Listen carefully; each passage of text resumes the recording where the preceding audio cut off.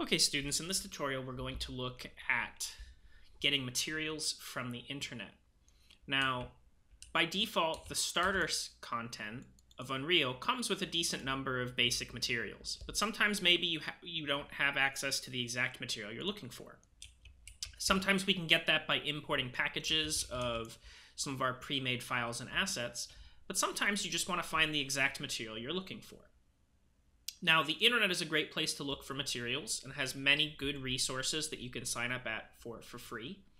One of my favorites is textures.com, but you have a daily limit to how many you can download from. Some others are texturehaven.com, texturecan.com, and if you have an Unreal account, you can also use Quixel, which if you log in with your Unreal account, you have access to their entire Megascans library as long as you use this stuff with Unreal. And you're able to download all sorts of materials and assets. For this example, I'm going to use textures.com, and we're going to look at one of their 3D scanned materials. Let's do this damaged concrete. So if I want this cool damaged concrete material in Unreal, I need to download these textures. In this instance, there are 5. The albedo, or base color, the displacement, the normal map, the ambient occlusion, or AO, and the roughness map. So I'm going to download each of these.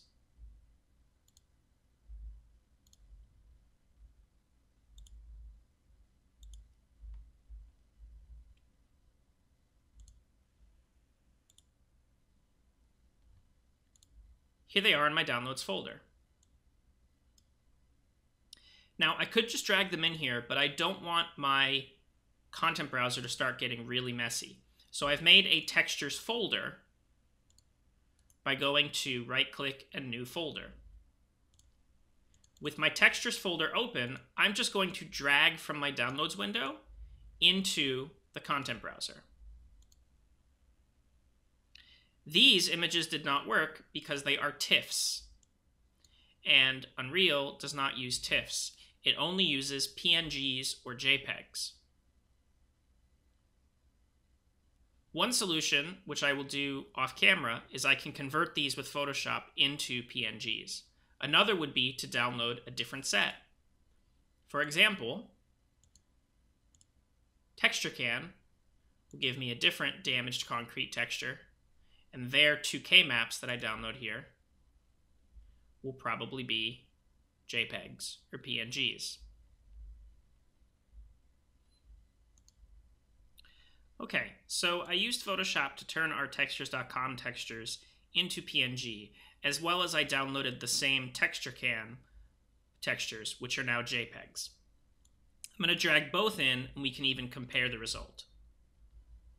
When it imports, I often get this warning, and it says, hey, this one, _normal, was imported as a normal map.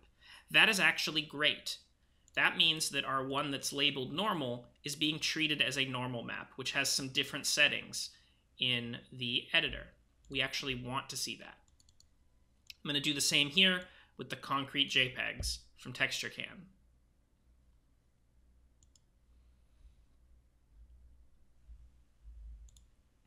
Now, I can't put these on a surface, and if I do, it will create an automatic texture for me set up in a way I don't want. What I do want to do is to make a new material. I'm going to make a folder for it. New folder, material. In this folder, I'm going to right-click and choose New Material. I'm going to call this one concrete _textures.com. Can't put the dot in it, but textures.com. And I'll make the second one and call it concrete _texturecan, because we'll compare them. I'm going to double click to open it, and if you've taken 3D Studio Max, this should look relatively familiar, as it's basically the same as our Slate material editor. I'm going to go back in my folders so I can get to my textures folder. Here I can drag the materials in. I'm going to grab in the textures.com material, and this one, it says on it, is the albedo, which means I plug it into base color. Next is this one, AO, which means I plug it into ambient occlusion. Next is height or displacement map, which we can use these, but there's a number of additional steps. So for this tutorial, I'm going to ignore it, but you can leave it in here, and later we'll use it in a later tutorial. Here I have my normal map, which goes into normal. And lastly, I have roughness, which is going to go into our roughness map.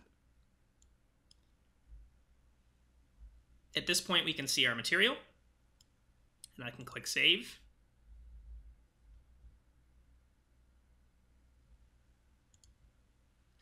And if we look at it here in our material folder, I can select an object and drag the material in. And as soon as it finishes compiling that material, I will have it on the surface.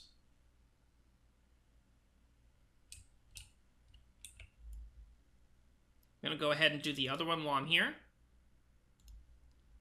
Textures. Let's take these guys into here.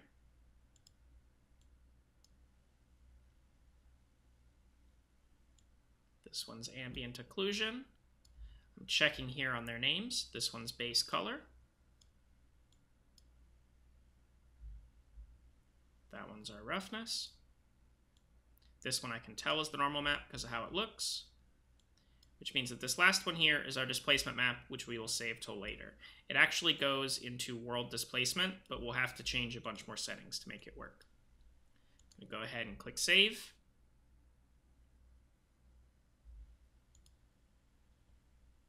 And then in my materials folder, here's this one. We can put it on there. It's often useful to find the exact texture you're wanting. Both of these are concrete with exposed rebar, but they obviously have extremely different results and looks. That said, you can take just about anything you find on the internet and choose to make it into a material. Earlier, I Googled cool seamless texture, and I found a bunch of these. From there, I actually found this neat blog called Wild Textures. Anything that says seamless in its name means that it matches up when it repeats, which is obviously what we're looking for when we put materials on surfaces. I'm going to click on this one.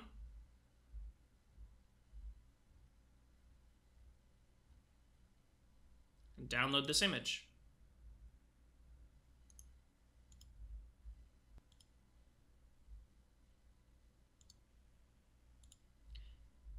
Now that it's in my downloads folder, I can put it in the textures folder. And when you have a single image as your texture, instead of one that has multiple pieces, you can just right-click on it and tell it to create a material. I'll take a moment to compile, then I can put it on my surface.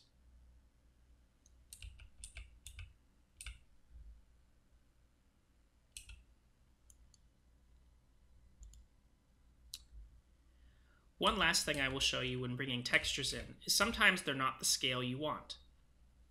The simple way to fix that is to open it up in the texture editor and to add another node. I'm going to right click and type texture COORD or texture coordinate, which gives us this node. This node always goes into the UV node. So if you have multiple pieces, this same node can go into each of them. This node here gives us access to the U tiling and the V tiling, which should be familiar from 3D Studio Max.